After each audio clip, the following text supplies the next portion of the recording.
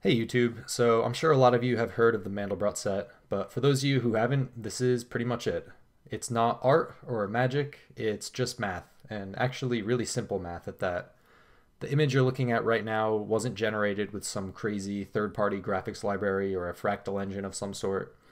This is just an HTML canvas, and using only a few simple lines of JavaScript, I was able to brute force all of the pixel calculations. This image was rendered in pretty much just a few seconds. So in this video, I'll talk a little bit about the math behind the Mandelbrot set and the basics of the program that I wrote, and then I'll showcase how it works. So if you only care about the program, feel free to click the GitHub link in the description and try it out. Otherwise, stick around and enjoy the rest of the video. So the Mandelbrot set, what is it? Is it an equation or a graph? It's actually much simpler than that. It's just a set of numbers. That's it. So any number you can think of is either part of the Mandelbrot set or not part of the Mandelbrot set.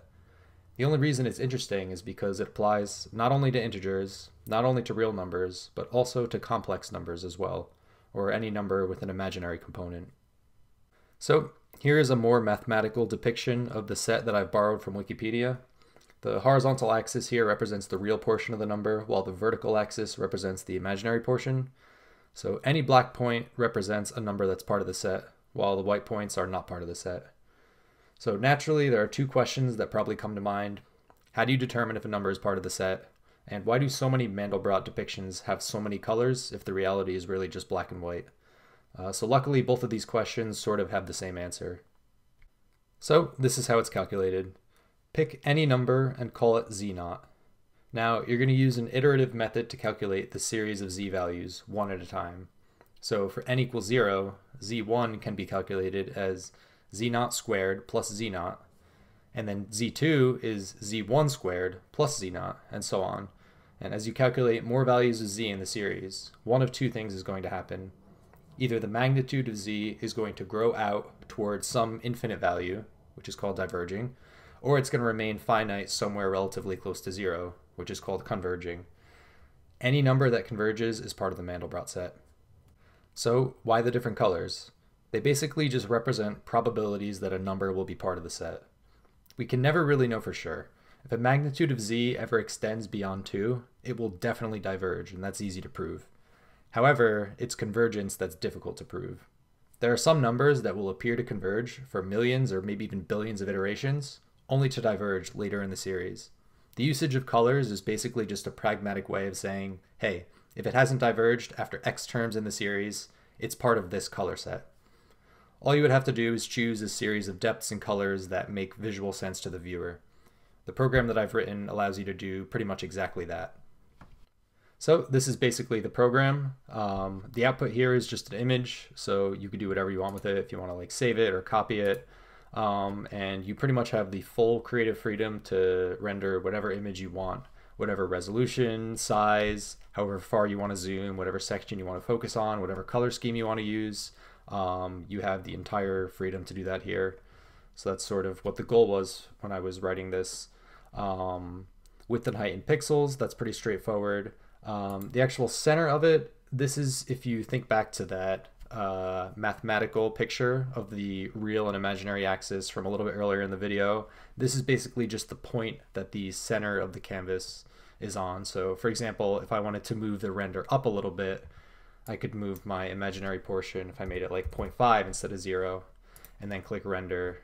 Now you'll see we've gone up a little bit, so we can basically, you know, if we wanted to focus on this area when we zoom in, then you would want to do that. So here, this is the representation of zoom. So all I've done is Euclidean width. So if you imagine what the unit would be for the entire width of this canvas, 2.7 meaning you're seeing like 2.7 units here. So if I made this smaller, you would zoom in.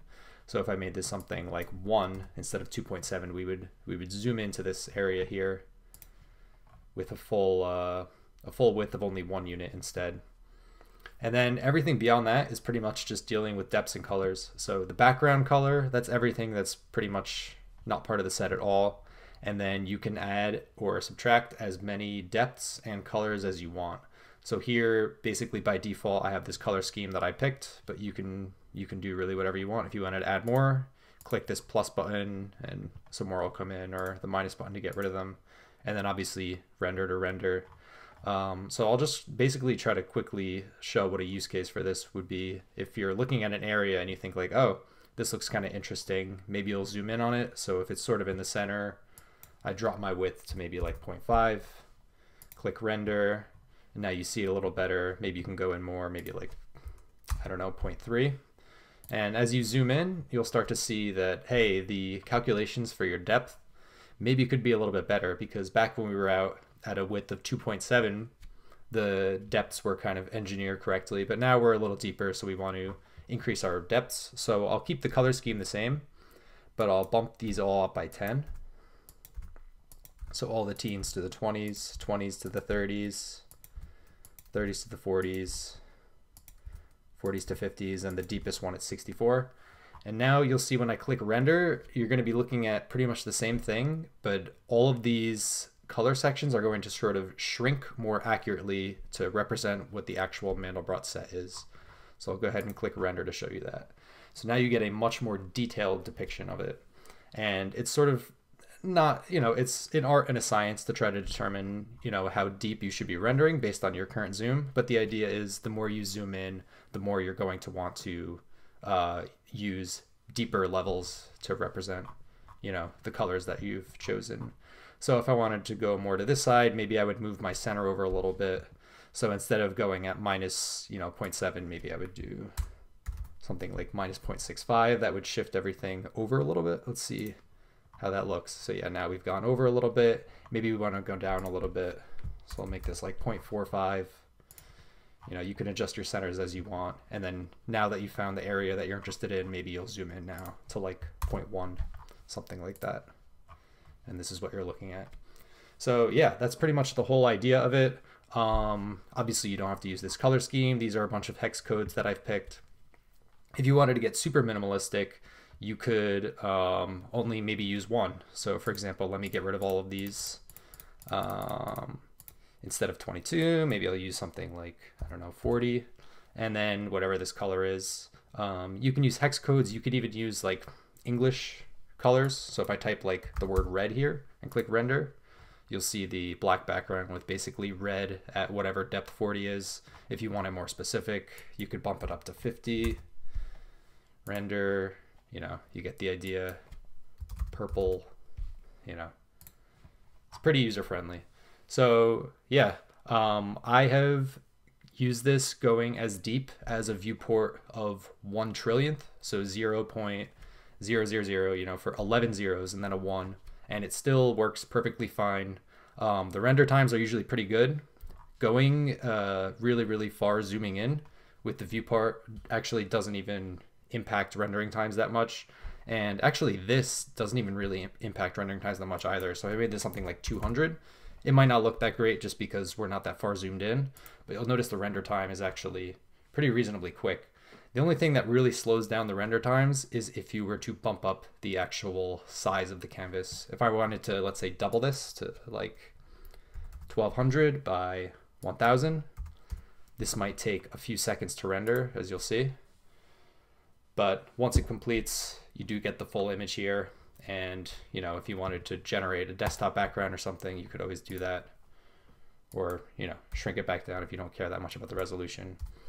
But yeah, it's basically up to you and how hard you want your browser to work and how much you're willing to wait. You can generate basically whatever image you want and leave you with whatever product you're looking to create. So this is the example of that 1 trillionth zoom I was talking about earlier. Not anything super special going on in this image, but this really serves as more of a proof of concept that you could pretty much render anything you want. I don't think I've used the word fractal yet in this video, but it should be pretty obvious now that the Mandelbrot set is in fact a fractal, and you can zoom in with infinite detail and it'll always be something interesting. I'll put the inputs for this image in the description if anybody wants to try it out on their own. So that's pretty much the end of the video. I'm really curious to see what kind of images you guys are able to render. Leave a comment with your inputs if you're able to find any areas that are strange or unique. If you need some creative influence, check out some of the Mandelbrot Zoom videos on YouTube. They do a good job of highlighting some of the more interesting parts of the fractal. And as always, like, comment, and share if you enjoyed the video or the program that I wrote, and consider subscribing if you want to see more videos like this in the future. Thanks everyone.